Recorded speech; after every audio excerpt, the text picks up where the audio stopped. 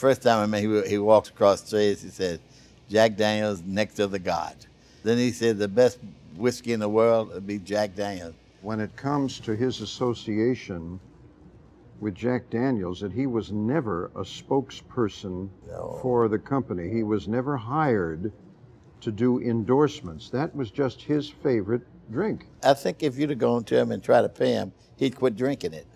He kind of thought he discovered Jack Daniels, and it's okay with me, you know. He told me one time, you know, kid, you sell the best booze in the world. I said, thank you.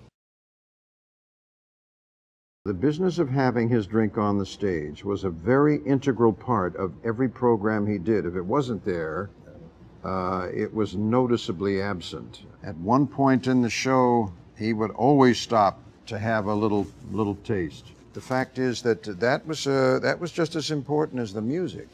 All he wanted was his Jack Daniels sippin' whiskey, little water back, and he would take it just at its name, sippin' whiskey, and that gave him what he needed. He was happy about that? He was very happy about that, right.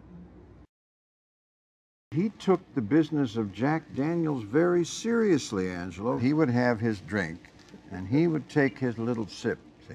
That's the way he did. Then he would take a glass of water and have a sip of that. Sipping whiskey, water back. And that is eloquent of his entire life. Very simple, very unpretentious.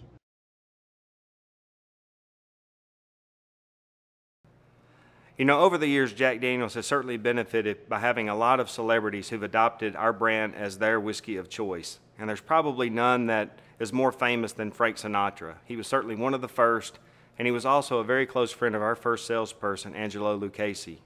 And it was not that uncommon for Frank back in the mid-50s to hold up a glass of Jack Daniels on stage and say that this is Jack Daniels and it's the nectar of the gods.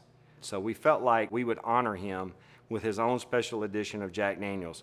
So what's in the glass in front of me is Jack Daniels Sinatra Select.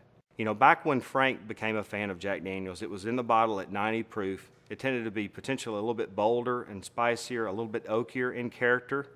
So when you take a glass,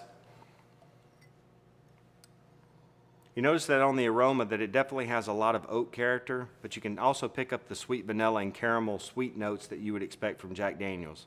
And with a taste,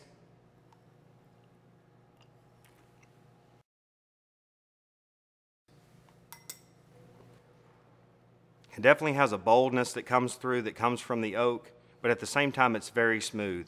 And we feel like that this is a whiskey that's as colorful and as bold as the person that it honors, Frank Sinatra. You know, Frank's favorite way of drinking Jack Daniels was just to take Jack Daniels, ice, and water. And we feel like that this whiskey is perfect for the classic Frank Sinatra cocktail.